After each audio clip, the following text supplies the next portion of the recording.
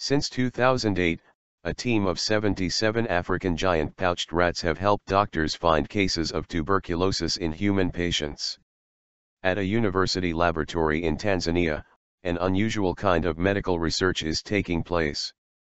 Men in white coats watch as rats scurry around glass cages, but these rodents are not test subjects in the latest drug trial. In fact, they're the ones doing the testing, and they're proving rather good at it. Since 2008, a team of 77 African giant pouched rats have been trained by the Belgian social enterprise Apopo to sniff out the killer infection tuberculosis. They've turned out to be faster and more accurate than local technicians with microscopes. Tuberculosis kills more people than any other infectious disease apart from HIV, and can be difficult to detect with the outdated techniques used in poorly resourced Tanzanian clinics. As a result, many terabyte cases are missed. The chunky light brown rodents, which have puffy cheeks and are up to 90 centimeters long including their tails, are taught to recognize the odor of Mycobacterium tuberculosis in human phlegm or sputum samples, and to seek it out in return for a reward. In history, Hippocrates used smelling to detect some diseases, so it's not something new, says Ngozi Belgian, Apopo's terabyte program manager in Tanzania. Effective detection. Sputum samples from terabyte patients at 25 nearby clinics are taken to Apopo's lab at the Sokoine University of Agriculture in Morogoro every week, and loaded in batches of 10 under small holes in the rats' rectangular glass and steel cages. Today it's the turn of a female called Astrid. The rat is ready to sniff, Belgian says, and she's off. Astrid darts from sample to sample, briefly smelling each one, and scratching rapidly with both front paws over any she thinks are infected with terabyte. The samples have previously been tested at the clinics, and when she flags up a sample that's already known to be positive, she gets mashed banana or peanuts as a reward. If she indicates over a sample that hasn't been flagged up by a clinic, it is marked as suspect and retested by Apopo scientists.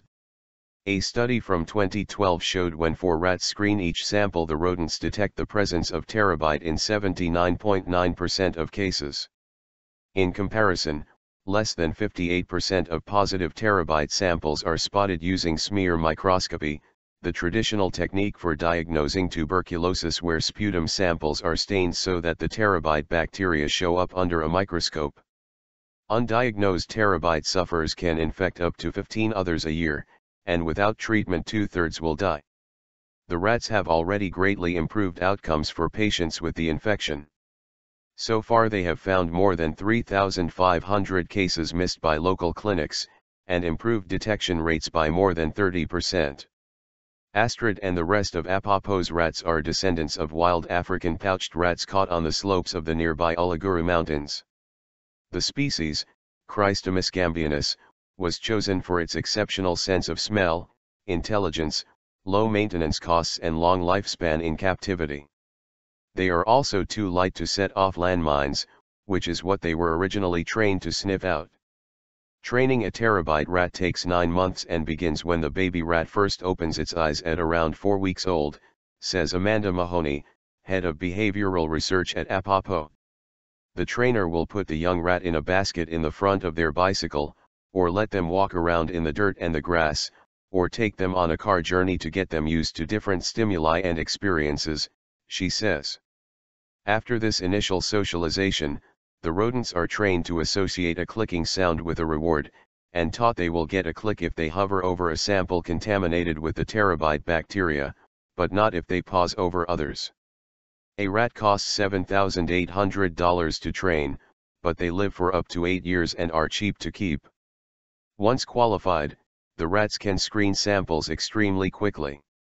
Astrid scampers through her 10 samples, flagging up one suspect case, and stops to give herself a well-earned scratch before going back for her next batch.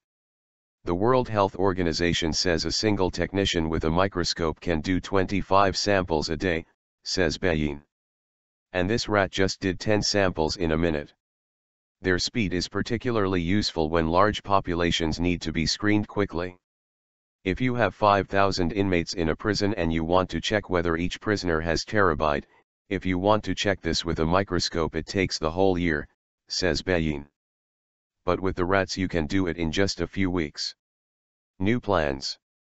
Later this year Apopo will begin research in a Tanzanian prison to see whether the rats could be used as first-line screening tools in large populations, such as those in prisons or refugee camps.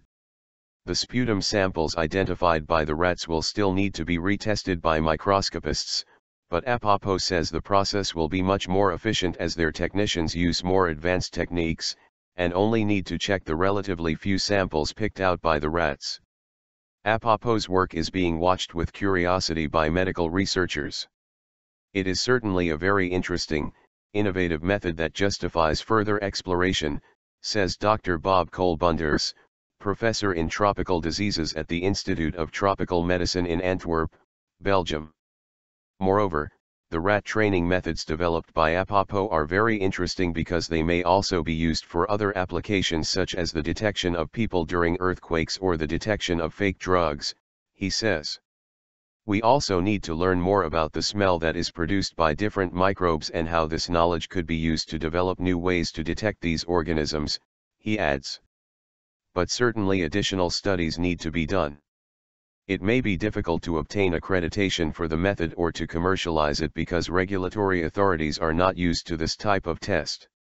Apopo continues to research the rat's techniques and accuracy, and eventually hopes to get accreditation from the World Health Organization.